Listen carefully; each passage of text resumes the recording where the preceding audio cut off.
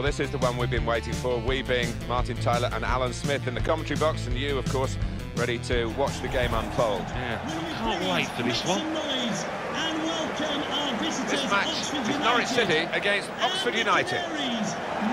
Oxford United, well, they will be absolutely desperate not to let that home defeat in their previous game affect them today, namely that loss against Brighton and Hove Albion.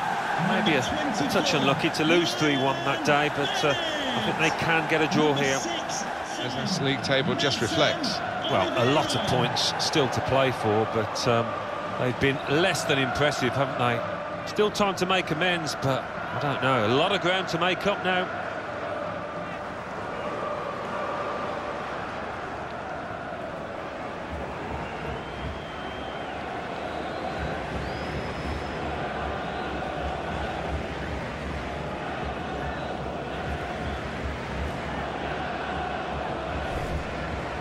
We've got 3 changes for Norwich City in this team. Sebastian Bassong replaces Russell Martin, who's looked vulnerable recently, and today it's just the one striker in the side.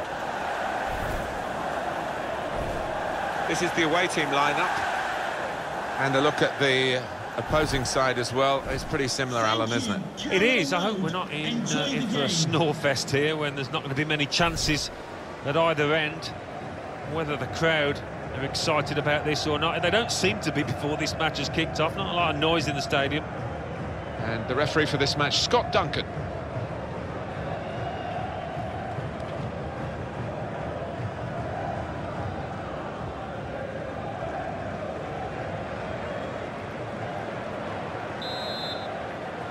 So here we go, we're underway here.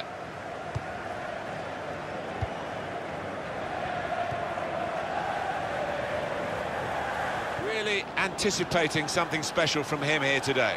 Really has weighed in with quite a few goals in this competition.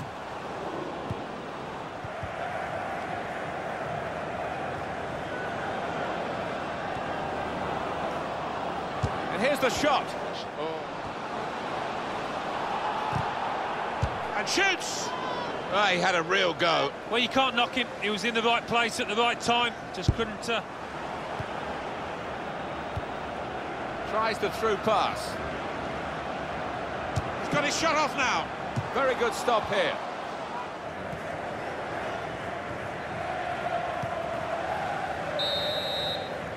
Well, that is half-time. The start now of the second period. They'll get a free kick for that. 3 players coming on.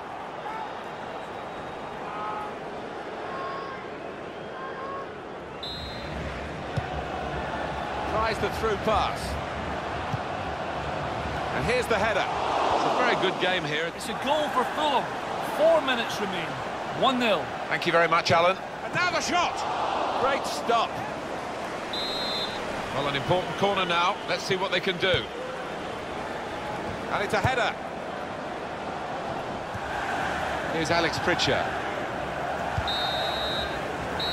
That's the end of the game, and it's finished goalless. Proper period's positive in possession though, Martin. They didn't try those incisive one-touch passes quite enough. They looked to him, didn't they?